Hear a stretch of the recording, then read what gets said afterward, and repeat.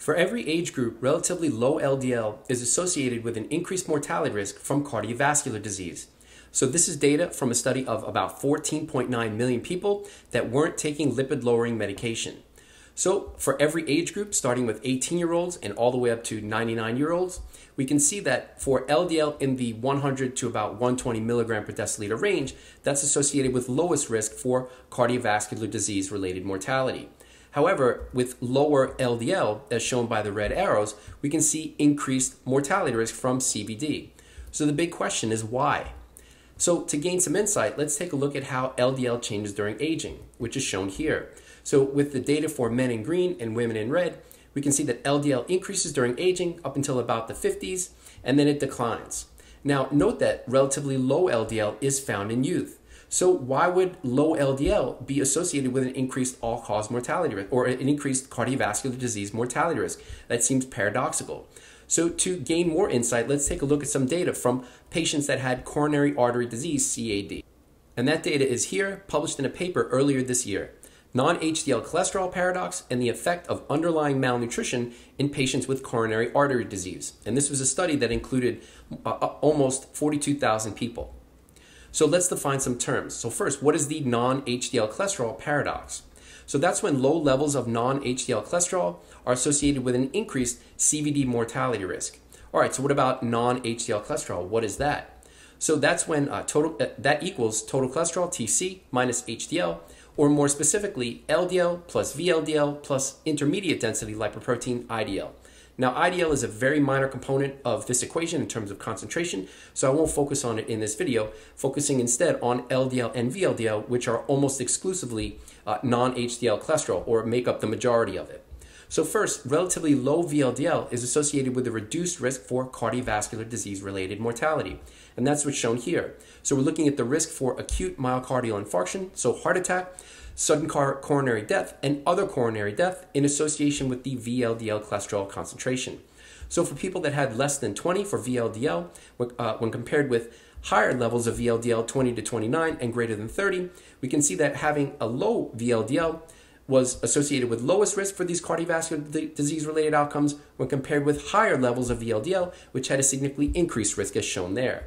So from this, we can conclude that because low VLDL is associated with a reduced cardiovascular disease mortality risk, not an increased CVD mortality risk as shown by the non-HDL cholesterol paradox, the non-HDL cholesterol paradox would then mostly involve LDL. So just keep that in mind as we go forward.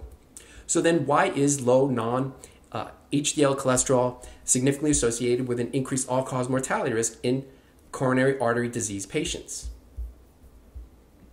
To start to address that, let's take a look at the association between non-HDL cholesterol with all-cause mortality risk, and that's what's shown here. So note that this study involved people with an average age of 65 and that it was 80% men included in the study. So first, note that lowest all-cause mortality risk in this subject population had a non-HDL cholesterol level of 4 to 5 millimolar, which is approximately 155 to 193 milligrams per deciliter. But then we can see that non-HDL cholesterol paradox there. So less than 85 for the non-HDL-C was significantly associated with an increased all-cause mortality risk in coronary artery disease patients.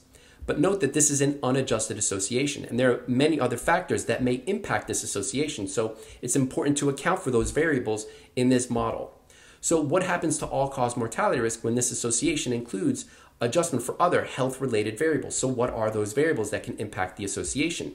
And they include an older age, sex, other CVD-related comorbidities, AFib or atrial fibrillation, high blood pressure, hypertension, elevated blood glucose is indicated by type 2 diabetes, poor kidney function is indicated by chronic kidney disease, CKD, which was more specifically an eGFR less than 60, anemia is indicated by the relatively low concentration of red blood cells in blood, is indicated by hematocrit levels, and lung disease is indicated by COPD, chronic obstructive pulmonary disease.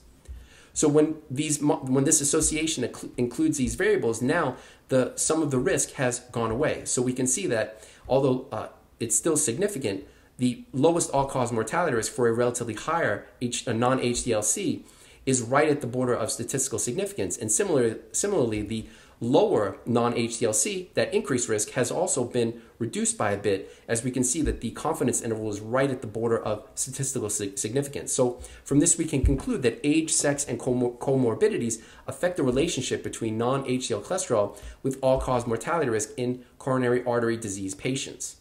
But note that the title of this paper includes malnutrition. So how does malnutrition contribute to the association for non-HDL cholesterol with all-cause mortality risk? So first, how did they define malnutrition? So they included blood test data for albumin, lymphocytes, and total cholesterol. And then also, as a quick aside, note that because the association for non-HDL cholesterol with all-cause mortality risk, because total cholesterol includes non-HDL cholesterol, the only other component that isn't included is HDL. So by including total cholesterol in these models, it's essentially accounting for HDL. So what happens to all-cause mortality risk when the association for non-HDL cholesterol with all-cause mortality is adjusted for malnutrition as defined by these three factors? And now we're looking at, it looks like a totally different curve. So after accounting for albumin, lymphocytes, and total cholesterol, higher non-HDL cholesterol, so greater than 85 milligrams per deciliter, is now associated with an increased all-cause mortality risk. And conversely, the non-HDL cholesterol paradox is gone, so that we see that having a non-HDL cholesterol of less than 85 milligrams per deciliter is now significantly associated with a reduced all-cause mortality risk in coronary artery disease patients. So from this, we can conclude that malnutrition may be driving the effect of a low non-HDL cholesterol on all-cause mortality risk in CAD patients. So before going forward, it's important to also account for those other factors that could impact this association, including age, sex, and comorbidity. So what happens to this plot if those variables are included in the malnutrition model? So that's what we can see here, and the data looks almost essentially the same with some very small changes. We can still see that having a non-HDL cholesterol level greater than 85 is still significantly associated with an increased all-cause mortality risk, and then that the non-HDL cholesterol paradox is still it's now reversed. I mean, you still see that reduced all-cause mortality risk. Granted, it's right at the border of statistical significance. You can see that the confidence interval, the red dashed lines, are right at a hazard ratio of 1.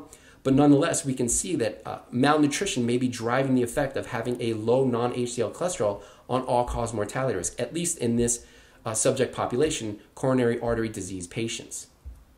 So the big question, though, is why? Why would malnutrition drive the effect of low non-HDL cholesterol, or more specifically, potentially LDL, on all-cause mortality risk? So note that having low levels of albumin, lymphocytes, and HDL are a part of the aged phenotype. So let's take a look at that data. And I presented this in other videos, so I'm going to kind of fly through this. But if you've missed it, just do a search for albumin, lymphocytes, and HDL on my channel, and you can get more in-depth breakdowns. So albumin levels are high in youth, but decline during aging. So we're looking at serum levels of albumin on the y-axis plotted against age all the way up to 100 years. And we can see that albumin levels peak in youth from values of about 46 in men and 45 in women, and then decline to about 36 grams per liter in 100-year-olds. So what's the importance of having youthful levels of albumin? So we can assess that by looking at all-cause mortality risk, which is what's shown here.